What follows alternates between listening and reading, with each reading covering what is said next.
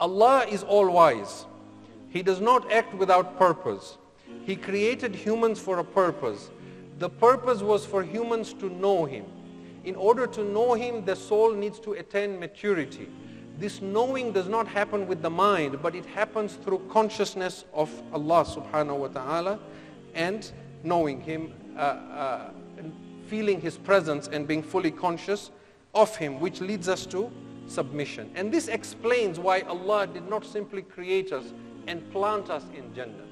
Because we need to have those interactions in this world that help us to build the attributes that help us to have these realizations and maturity that bring us to these levels of consciousness. Now, how do we build these traits? We build these traits in ourselves through one thing, and that one thing is suffering. Suffering happens in two ways. One way that suffering happens is through Sharia. Sharia imposes certain things on us in a very gentle manner, expose us to some hardship that build these traits in us.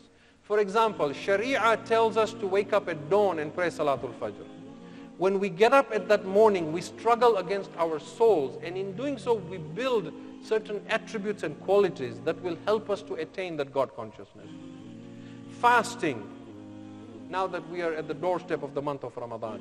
Fasting has been prescribed for you as it was prescribed for those before you. Why? لَعَلَّكُمْ تَتَّقُونَ, so that you may attain taqwa. What is taqwa? Taqwa is God consciousness. It brings us back to the same thing, that fasting also is to help you to become more conscious of Allah. Parting with your wealth is a hardship. Going for jihad is a hardship.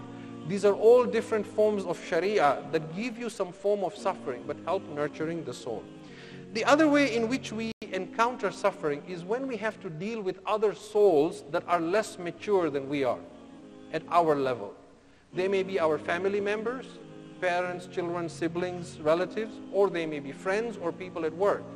As we encounter and deal with them, opportunities arise for us to build these qualities in our souls. We can choose to be patient or impatient. We can choose to be selfless or selfish.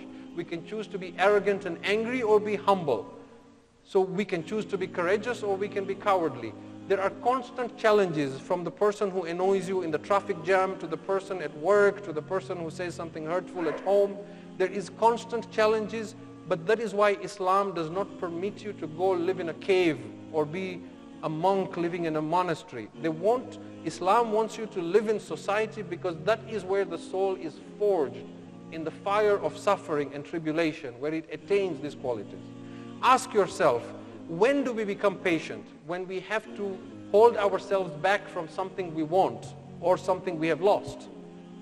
When do we have to be selfless? When we have to prefer something for others over ourselves. When do we need to be humble? When we are angry and when there is an opportunity to be arrogant. When do we need to have courage? When there is something that we fear, but we have to do. Supposing these challenges did not come in our lives, then how would we become patient? How would we be courageous? How would we become selfless? We would all die arrogant, selfish, ignorant, cowards who are impatient. The opportunity for these qualities would never arise without having this. And that is why the Quran repeatedly says this. كُتِبَ عَلَيْكُمُ الْقِتَالِ. Fighting has been prescribed for you, where you may have to give your life. وَهُوَ كُرْهٌ لَكُمْ. Even though we know that you don't like it, you hate it. وَعَسَىٰ أَن تَكْرَهُ شَيْئًا وَهُوَ خَيْرٌ لَكُمْ. It may be that you despise something in life, but it is good for you. وَعَسَىٰ أَن تُحِبُّ شَيْئًا وَهُوَ شَرٌ لَكُمْ. And it may be that you love something, but it is good for you. وَاللَّهُ يَعْلَمُ وَأَنْتُمْ لَا تَعْلَمُونَ. Allah knows, you don't know. Meaning Allah's eyes is on your soul, on your journey to Him. He wants your soul to mature and come to a fruition and bloom and blossom so that you know Him. And the way to that is through suffering. You are looking at your physical dimension and your animal instinct and running away from suffering. And therefore missing the whole purpose of life. And so the verses of the Quran that I began with, in which Allah says, no affliction befalls you in this world, on this earth, or in yourselves, but it is in a book recorded before we send it down to you. That means any suffering that befalls you is not out of our control. We regulate and we control it, and we know what befalls you. And inna dhalika ala Allahi yasir. This is very easy for Allah to do. Why does He let you suffer? لِكَيْ لَا تَعْسَوْا عَلَى مَا فَاتَكُمْ وَلَا تَفْرَحُوا بِمَا آتَاكُمْ.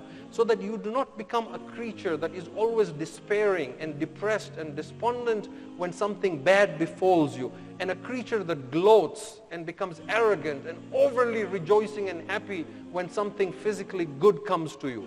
We want to regulate and mature your soul so that you are not constantly swinging like a pendulum from one side to the other of overjoy and despair.